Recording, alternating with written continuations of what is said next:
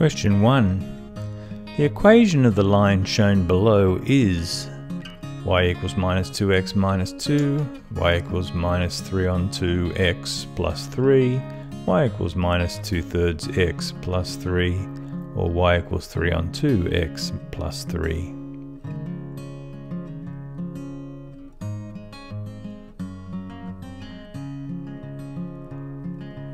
We have a few things to look for here, and one of them is the rise and the run, which creates the gradient or the number in front of the x. So here, if we go by the y-axis and the x-axis intercepts there, we can tell that this line rises 3 for every 2 that it goes across, and it leans to the right, which makes the gradient positive in these questions. So we have a gradient of 3 over 2, and that number should be in front of the x. So we're strongly suspecting that D is our correct answer here. We'll just check one other thing here.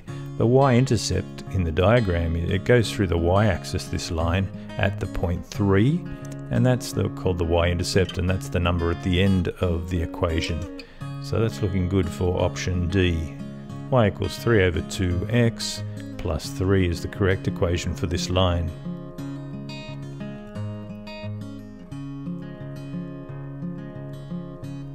Question 2. A line perpendicular to another line with a gradient of minus 4 will have a gradient of minus 4, 4, 1/4, or minus 1/4.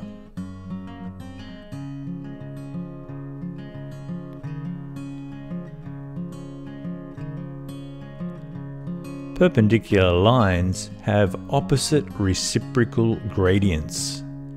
So the fraction version of one gradient, if you turn that upside down and turn the positive into a negative or a negative into a positive, you'd have the gradient for a line that's perpendicular to the first one.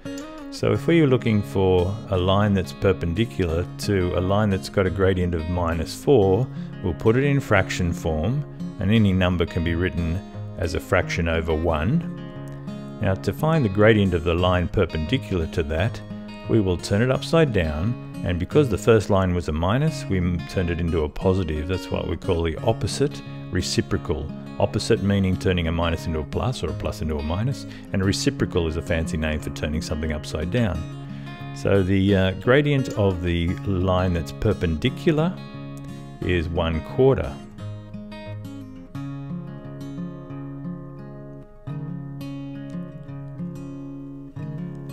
Question 3. The equation of a horizontal line passing through the point 0, 3 is it x equals 3, y equals 3, y equals 3x, or x equals 3y?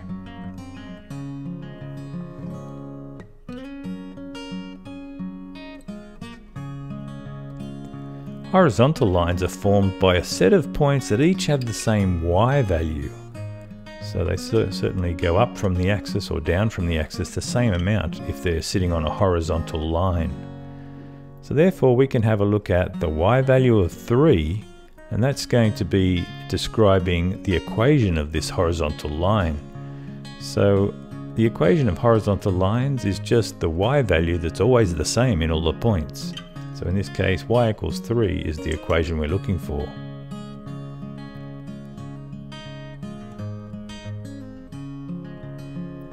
Question 4.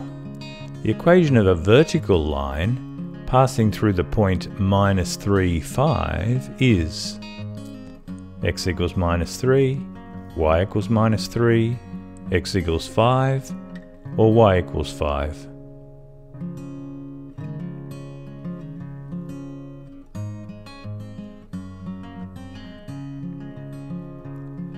Vertical lines are formed by a set of points that each have the same x value. So the x value of any point that's sitting on that line is the crucial bit. We have an x value of minus 3 in the point that we're given, and matter of fact, every point on that vertical line will have the same x value. So that x equaling minus 3 ends up being the equation of the vertical line. So the equation of this vertical line we're searching for is x equals minus 3.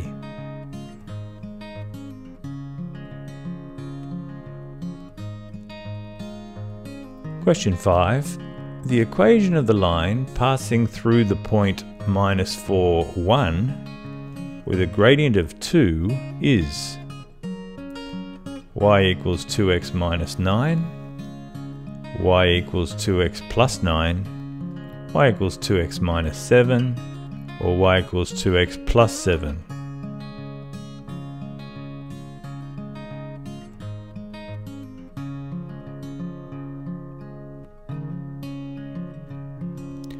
Okay, we're going to be doing this based on y equals mx plus b, and we'll compile an equation from the fact that it goes through the point -4, 1 and has a gradient of 2. So we'll try and insert those items into y equals mx plus b so we can form an equation out of this. So m is the gradient, and so that means the question, when the question says gradient of 2, we'll put a 2 in there in front of the x to indicate that it's got a gradient of 2. Now we've got an x value and a y value given to us. We have an x value of -4 and a y value of 1. So those numbers can go into the equation that we're building here. We have a 1 for the y, and a -4 for the x, and a plus b. Because the only thing that the question doesn't tell us, really, is the y-intercept. So we're working backwards, we're substituting in and working backwards to find the y-intercept. So we get 1 equals -8 when we multiply 2 times -4 plus b. Now to move a -8 from the right hand side to let b be on its own, we're going to do the opposite of -8 and +8 to both sides. On the left hand side that leaves us with a 9, and on the right hand side the -8 and the +8 cancel each other out, leaving us just with b. Now we'll swap that around to make sense. b equals 9. Now we already had a gradient of 2, and now that we've got a b equals 9, we can put the whole equation together. Y equals 2x plus 9 is the equation of this line that passes through that point, -4, 1, and has a gradient of 2. So we just built up that equation, substituting in and working backwards at one stage to find the y-intercept.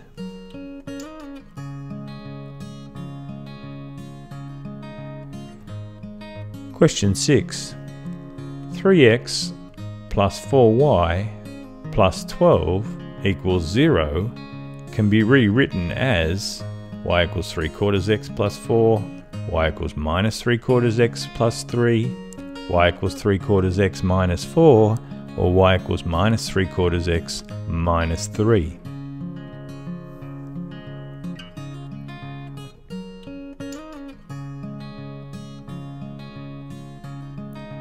Okay, we take 3x plus 4y plus 12. We want to rewrite it so that y is on its own. So we're going to be moving numbers away from the side where the y is. We'll -12 both sides to move him. On the left hand side we'll still have the 3x and the 4y, but the plus 12 and the -12 will cancel out on that left hand side, so that'll disappear from that left hand side.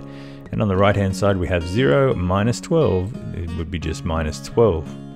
Now to keep going, to eventually get y on its own, we're going to move the 3x term. That 3x term can be considered to be a positive 3x term, or it's a bit like it's plussing on that left hand side. So to move it we're going to -3x both sides. It'll cancel out on the left hand side, leaving us with 4y.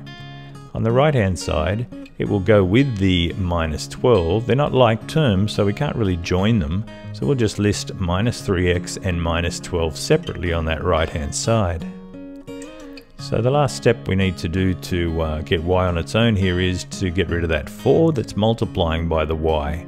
We'll do that by doing the opposite, and that's dividing by 4. We must do it to every term to be fair. On the left hand side, the 4 that's multiplying and the 4 that's dividing will cancel each other out, leaving us with y. We'll write the -3x divided by 4 as a bit of a fraction. -3/4 x is the fraction equivalent there. And on the last bit, -12 divided by 4 is -3. A minus divided by a plus makes a minus. So we get to discover that once we've turned it into a y equals mx plus b format, we get option D, y equals -3/4 x minus 3. So rearranging that wasn't easy. We just stuck to the rules of moving things around by doing the opposites to both sides. eventually getting y on its own.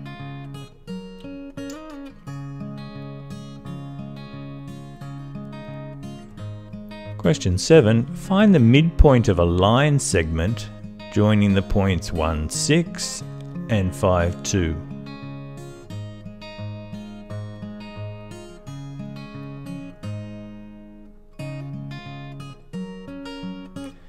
Here's our formula for midpoint. We have x of point 1 plus x of point 2 all over 2 for the first x value of the midpoint, and for the second bit y1 plus y2 over 2. So let's label our points. It makes it easier for our brain if we've already labeled our points before we start substituting them into the right places in this midpoint formula. So we have point 1 there, and we have an x of point 1 and a y of point 1. For the second point there, we'll label it in a similar way, x of point 2 and y of point 2. I like labeling the points early on because then we don't have to worry about which one's which. It saves us figuring out, oh, now which one was x and which one was y and which one was point 2. So we've already written it down next to it there. Okay, now we can just, in the next line down, we can start substituting it into the right spot. Our formula asks for x1. Now x of point 1 is a 1. Our x of point 2 is a 5. For the next bit we need a y of point 1, which is a 6. And the last bit, y of point 2, which is a 2. So we carefully set that out, nice and big writing, so we're not getting too cramped on our page. And we've got that there. We'll simplify a bit there. We'll just add across the top a little bit on our two sections there. We'll get 5 plus 1 making 6, and 6 plus 2 making 8. And 6 divided by 2 goes 3 times, and 8 divided by 2 goes 4 times. So in the end, just following along and substituting carefully the values into the right spots of our midpoint formula, we get a midpoint of the line segment joining the 2 points we're given in the question of 3, 4. That's our midpoint, 3, 4.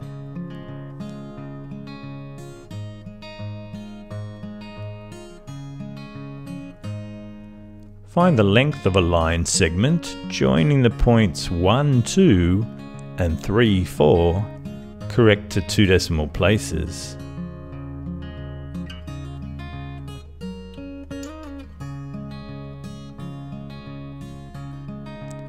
We have a formula. This is our distance formula. X of point 2 minus x of point 1 all squared, plus y of point 2 minus y of point 1 all squared, and the big square root over the top. Now we're going to label our points here. The 1 is the x of point 1 and the 2 is the y of point 1. The 3 there is the x of point 2 and the 4 is the y of point 2. Helps a lot once you label these points. So straight under our distance formula on the next line down, we're just going to substitute in the right numbers into the right spots in the formula. So we've got the square root of, now we're looking for x2. X of point 2 is a 3, I think you can spot. So we'll put him in there. X of point 1 is a 1. Next section we need a y of point 2, which is a 4, and a y of point 1, which is a 2. So that's there. We're just going to simplify in the next bit down. We're going to do 3 minus 1 is 2, and in the second bracket there we have 4 minus 2 is also 2. Alright, so we'll keep simplifying here. 2 squared is 4, and the other 2 squared will be very similar, if not identical. So we have a final answer of root 8, which we can then put into our calculator in order to get it to 2 decimal places. Square root of 8 ends up being 2.83 units, correct to 2 decimal places. So that's a calculator job to go from square root of 8 to 2.83 units for the line, the length of the line segment joining the 2 points in the question.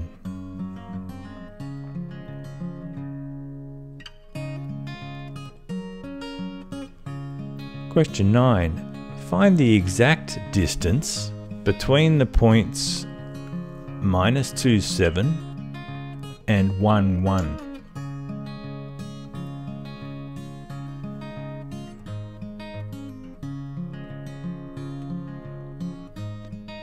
Here's our distance formula. We'll label our points. That's x of point 1, y of point 1, x of point 2, y of point 2, and we're ready to go. Next line down, we'll substitute all our values into the right spots in the formula and see where we are. Okay, now we're looking for the x of 0.2, which you can see as being the first one. X of 0.1 is a -2, so we'll have to be a little careful there. We have a minus and a minus together. Y of 0.2 was our 1, our second one there. And y of 0.1 is a 7. Okay, now two minuses together without any numbers in between, that turns into a plus in that first bracket. Okay, let's keep simplifying. In that first bracket, we now have a 1 plus a 2. Once the two minuses merged, so we get a 3 for that section. In the second bracket, we have a 1 minus 7. That's taking away more than we've got, so we end up with a minus number there of -6. But when we square a minus number, it turns into a plus. Alright, so let's go down and say 3 squared is 9. And -6 times itself, or -6 squared, minus times a minus makes a plus, so we end up with 36 for that bit. So if we add 9 and 36, we get an exact distance of 45 units, and the formula had a square root around it the whole time. So we have an exact distance of square root of 45. Now if you've done these surds and simplified these, if you've seen this topic before, you'll know that you can simplify square root of 45 into something smaller, a bit like simplifying a fraction, I suppose. So we can express square root of 45 as two separate square roots. Now if we can have one of those separate square roots, one of those factors of 45 being able to be square rooted, that will simplify our final answer. So if we can express 45 as root 9 times root 5, which we're allowed to do, we're allowed to split it up like that, I think you can see that square root of 9 can come down to be a normal number. Square root of 9 is 3, so root 45 in a simpler way is expressed as 3 root 5 units. It's a bit funny, but that's the simplest version we can get for the exact distance between the points. When they say exact in the question, they want you to leave it as a square root, not type it into your calculator and get some decimal version. Okay, so the final answer there, if it's simplified, is 3 root 5. If you've got a final answer of square root of 45, you've done really well. Just that extra bonus there might be an extra half mark or a mark if the teacher's being particularly generous. So that's that one, the exact distance.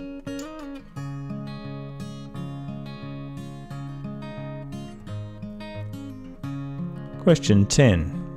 Find the y-intercept of 2x minus 3y plus 1 equals 0.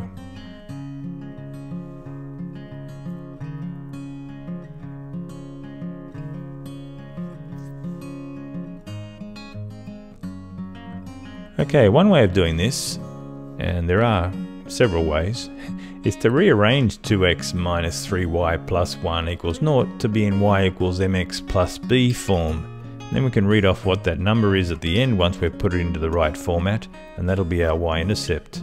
So b, once we get it into that format with y on its own and everything else on the right hand side, the last number there without any x's next to it, that'll be our y-intercept. So let's start rearranging here. It's good for our algebra skills anyway. Okay, to rearrange this, we want y on its own. Now we want the y to be positive. So I'm going to be starting my first step here of moving the minus 3y term over to the other side, and by doing that it turns that y term into a positive, which is what I'll need in the end anyway. Okay, so to move a minus 3y, I'm going to plus 3y both sides. On the left hand side it'll cancel out, leaving us with 2x and the plus 1 just on the left hand side. And then on the right hand side we've got 0 plus 3y becoming 3y. So the last step to getting y on its own would be to move that 3 that's multiplying. We'll do the opposite, which is, we'll swap sides first. I forgot about that. So just to make it convenient, we've got to swap sides at some stage because we want y on its left, don't we? So anyway, we get 3y equals 2x plus 1 if we just swap those around for convenience. And we need to move that 3, as I said. So we'll divide by 3. We have to do it to every term, so be careful with that one. The left-hand side, the 3 and the divide by 3 will cancel each other out, leaving us with y. we can express 2x being divided by 3 in a bit of a fraction, 2/3 x. And on the last bit, we have 1 divided by 3, which we can express as a fraction of 1/3. The bottom of the fraction divides into the top. So I think you can see now that we're in y equals mx plus b form, our y-intercept is just that end bit, the positive 1/3. So our y-intercept is 1/3. So that rearranging of the formula is one way to do this. You can also substitute in an x value of 0 and solve whatever results. So sometimes that becomes a bit faster, that method, but that's for another day. I'll show you that in another video. So this time we rearranged into y equals mx plus b form, and then we're able to read off the y-intercept from that.